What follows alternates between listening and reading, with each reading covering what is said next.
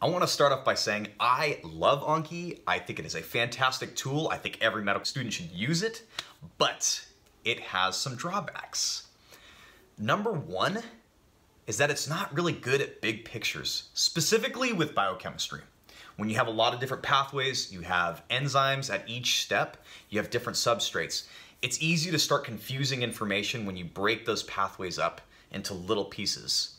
I think it's a lot more effective to whiteboard that information out so that you can see everything in one shot. When I tried to use Anki for biochem, I found that I was mixing a lot of the enzymes up. And that's not a good situation because then you're wasting time. Number two is using Anki for anything with the musculoskeletal system.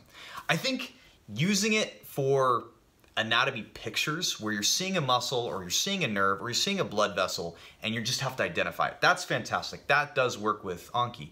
But what it doesn't work well with is when you're trying to memorize groups of muscles.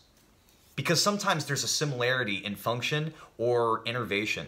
I felt like it was better to write all those out on the whiteboard so that you could see the whole picture. And finally, number three is that it's not very good for anything that has to do with math. You're gonna get a lot of math. You're gonna get a lot of basic math. I think it's a lot better to do practice questions. The problem with math, and I did this, is that when you try to make equations for yourself and put them into Anki, you start getting good at just memorizing the answer rather than how to get to that answer. I found doing the math for, say, pharmacology, a lot more effective is actually just practicing pharmacology questions. So those are the three drawbacks of Anki. I still think it's a fantastic tool. You need to use it.